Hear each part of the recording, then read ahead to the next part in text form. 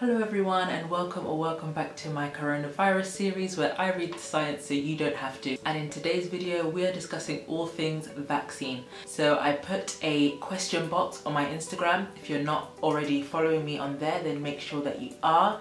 Just saying that you could ask me any questions that you have about the coronavirus vaccine. So I'm going to be answering those today and addressing some common myths. So let's just get right into it.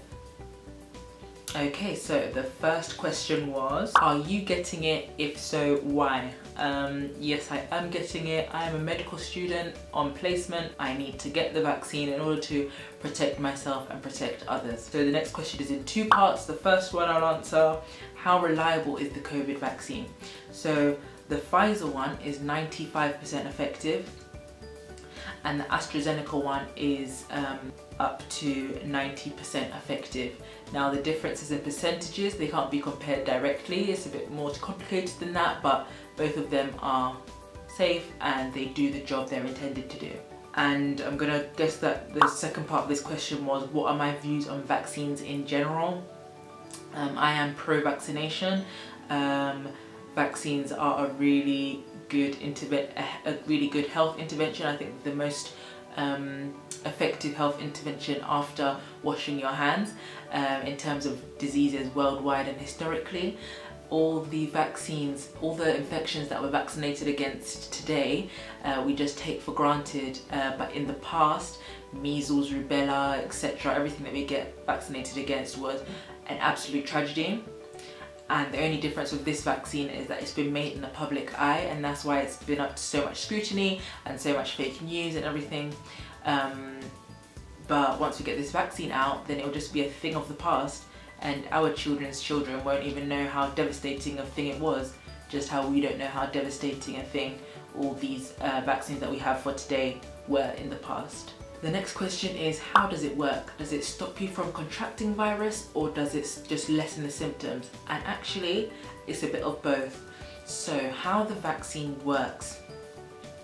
Each vaccine contains a little bit of the virus's mRNA, and that is just like a sequence of molecules. Think of it as instructions to a virus on how it can replicate itself in our bodies, and normally it will replicate itself and make us ill, and our body will have to be fighting it. And our body's response to invasions by viruses is what we see. So some people can fight viruses well and get over it very quickly. So that's why we have some people who have corona and they just get a bit of sniffles, loss of sense of smell, and they're fine. And other people's bodies, it takes much more of a toll. It's a bit more of a tug of war, and that's why we can get people that end up in ITU.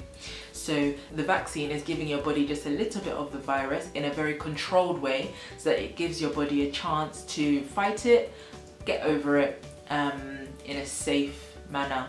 And in the future, that means that your body will already have instructions into how to fight the virus if it ever comes across the real thing. But that is after you have the 2 doses of the vaccine. So with the 1 dose, you get partial immunity. So that means if you were to come across the real thing, you wouldn't get, the whole point behind it is that you wouldn't get full-blown COVID, but you would get a bit of a weaker one.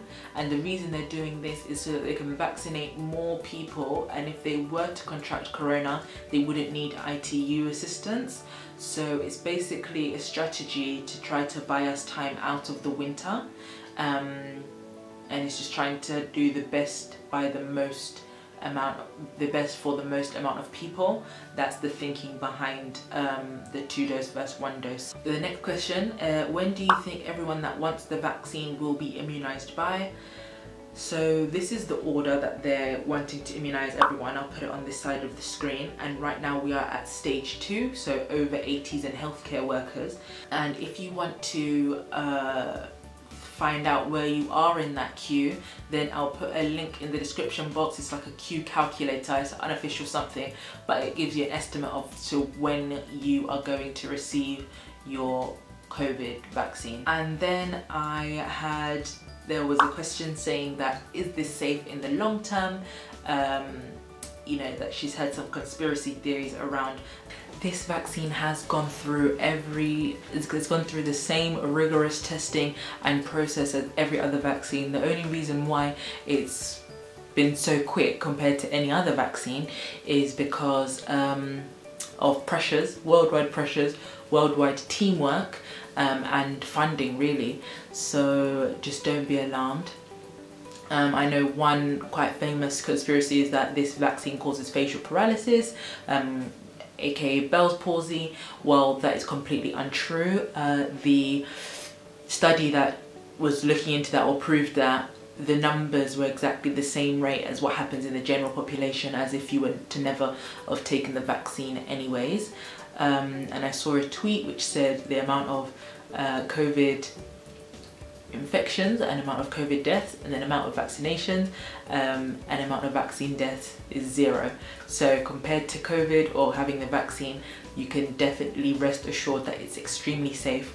Some common myths as well that I just wanted to bust. There is no microchip in the vaccine.